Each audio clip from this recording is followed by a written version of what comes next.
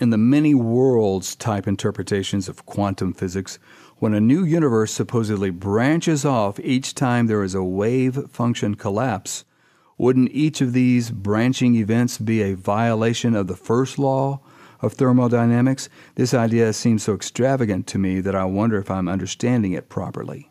Well, it is extravagant. It's been characterized as miraculous by its detractors. The idea that a mouse, by observing a quantum measurement, could split the universe in two just seems absurd.